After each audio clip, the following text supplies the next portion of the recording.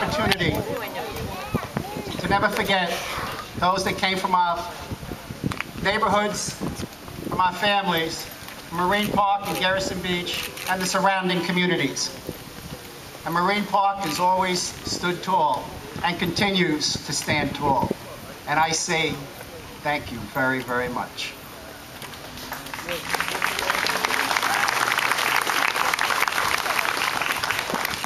We're going to call up the color guard to open up the event, and a color guard is the New York City Recruitment Battalion. Color guard. Attention. Forward. Walk.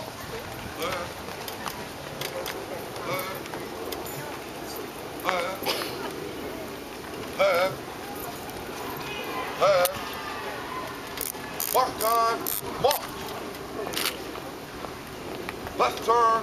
Walk. Color guard, hold.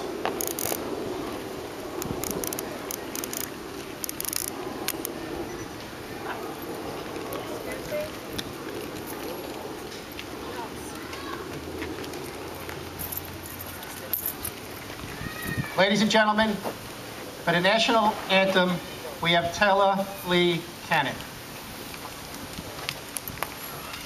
Oh, you see by the dawn's early light what so proudly we hailed at the twilight's last gleam, whose broad stripes and bright stars through the perilous fight o'er the ramparts we watched were so gallantly streamed, and the rocket's red glare, the bombs bursting in air, gave proof through the night that our flag was still there. Oh, say does that star-spangled banner yet wave o'er the land of the free and the home of the brave?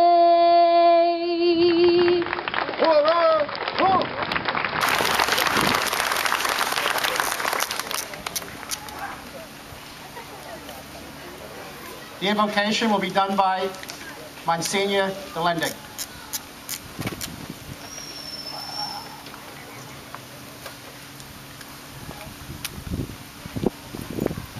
Let us pray. Heavenly Father, we gather together this evening, taking time from our lives, taking time from our usual routines, and we come together today to remember on this 9th anniversary of the terrorist attacks on the World Trade Center, on the Pentagon, and in Shanksville. Heavenly Father, we come together to remember those who have died. Remember those who worked in the Twin Towers. Remember those who were first responders who came to save the lives of those who were in those buildings. We know they are with you, and we know that they are at peace. We ask you to reach out your healing hands to their families and friends, and to all in the city and this country who have been affected by the terrorist attacks. We ask you too to reach out your healing hands to all of us, so we too may be at peace. Remember, Lord, to those who are serving our country today, especially in Iraq and Afghanistan. Keep them safe and lead them home to their families one day soon. As always, we ask this as your loving children. Amen.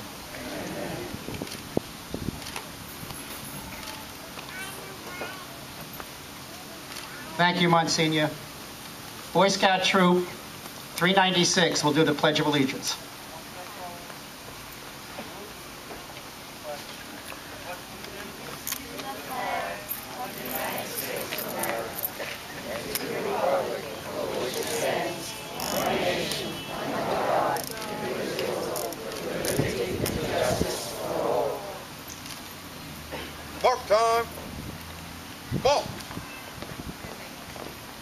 Right turn, walk. Forward, walk. Left. Left. Left.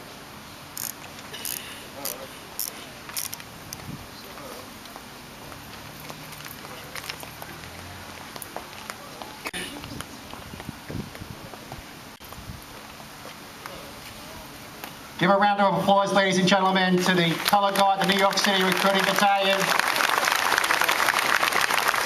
A round of applause for our national anthem, Taylor Lee Cannon, with a great voice and a great job. Once again, John DeLendick for his invocation, and you'll be hearing more from him shortly. And of course, I am joined by our Boy Scouts here who have done a great job in the Pledge of Allegiance. Give them a round of applause.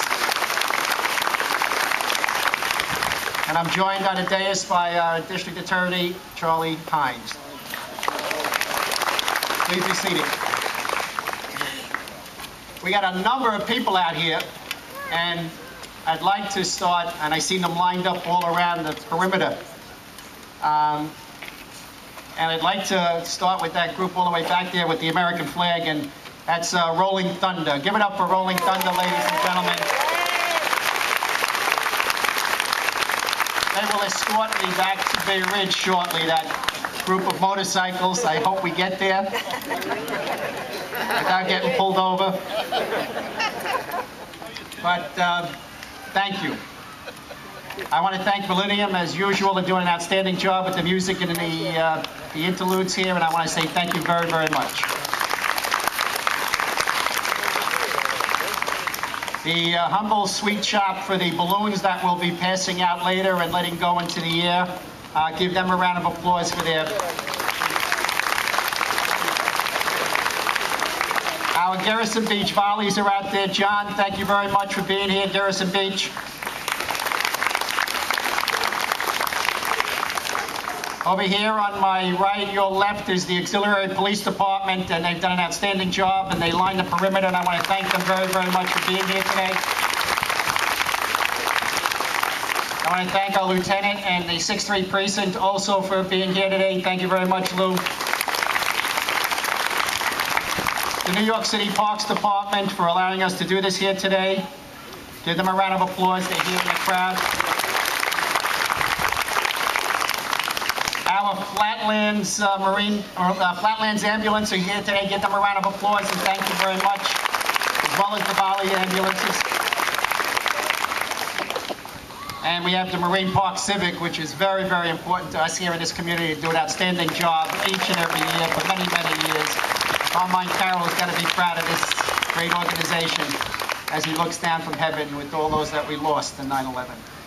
Thank you, Marine Park, for the great work you do. Craig, thank you very much. Keep it up. Keep up the good work.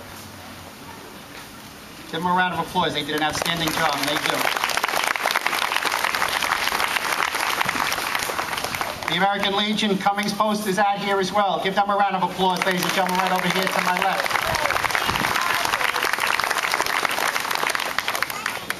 There are a number of military soldiers here around, spread throughout the audience. I see a captain over here, and I want to say thank you very much, Captain, for being here. Give the captain recruiting here today. Give them a round of applause. But the military men and women that are throughout our audience, our Coast Guard, our Marines, our Navy, our Army, and I can never forget the Air Force. There are a number of people: Sean Flynn, Michael Davitt, Tom Donovan, Brian Smith, Jude Howie, and Ed Rasmussen, all military soldiers who have returned home this past several weeks from Afghanistan and from Iraq. And they are around here today. Give them a round of applause.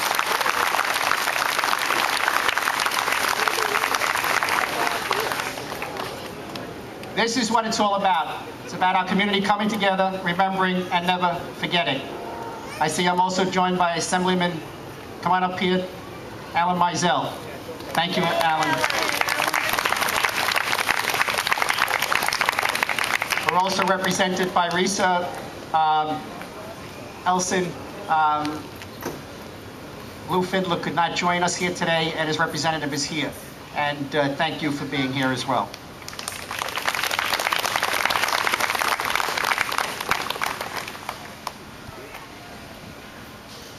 The groups that we have here today, and the families and the friends of those that we've lost, those that suffered, those that went down and worked so hard and so diligently over the years. It's like if you watch that TV today, regardless if you were in a home or in a gym or at a church and talking about it, I'm sure that many here in this crowd broke to tears. Because that's how it affected these communities. That's how it affected our families. And you being here today gives those families the ability to heal. And it gives our communities the ability to grow. So I want to thank each and every one of you again for this support tonight. Tonight, the 9th anniversary of the attacks of September 11, 2001, we gather under the New York sky so to never forget. This annual memorial has become a solemn tradition in our community, a place where we can turn for support, for hope, and for comfort. Tonight, as we are each year, we are with each other so that each and every victim of the attacks of September 11th is remembered, so that their sacrifice in the names of democracy and the name of the United States of America are never, ever forgotten. All of us here tonight experienced September 11th in his or her own way.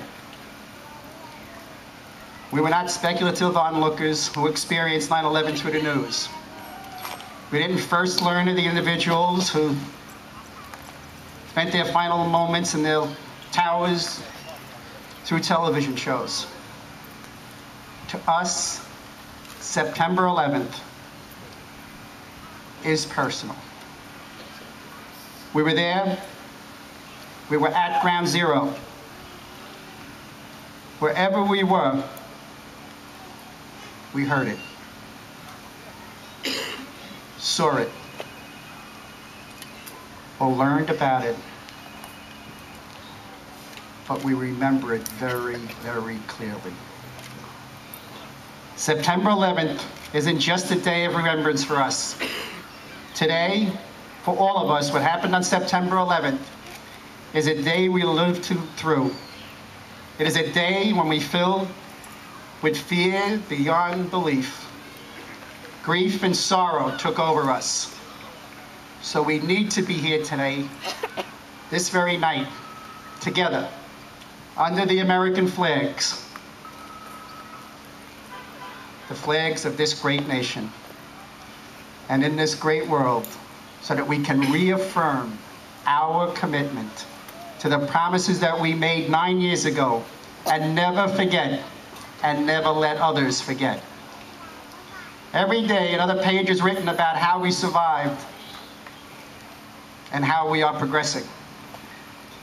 As we see floor after floor rising from the ashes at Ground Zero, a new future is at hand.